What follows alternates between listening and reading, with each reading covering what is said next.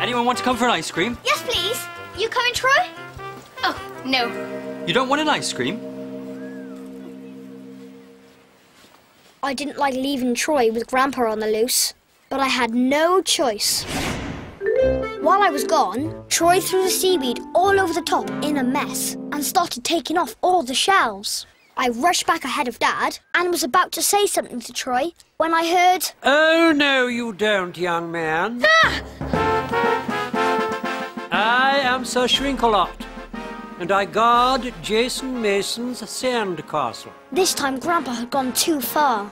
He'd taken the knight's clothes off and was wearing them himself. It was you. You moved the flags and changed the shells. I certainly did. This is Jason's castle, and you can't expect to come marching in here and take over. I guess not. I had to do something. Troy was getting closer and closer to Sir Shrinkalot. Jason! Jason the Knight! It's just a toy, Troy. No, it's alive. It spoke to me and everything. Oh, Troy, you have such a fantastic imagination. No, it really did, honest. Dad! While nobody was looking, I grabbed the toy knight. He needed to put his clothes back on, and so did Grandpa. So I rushed round to the back of the beach hut. While Grandpa was getting dressed, I put the knight back in his place.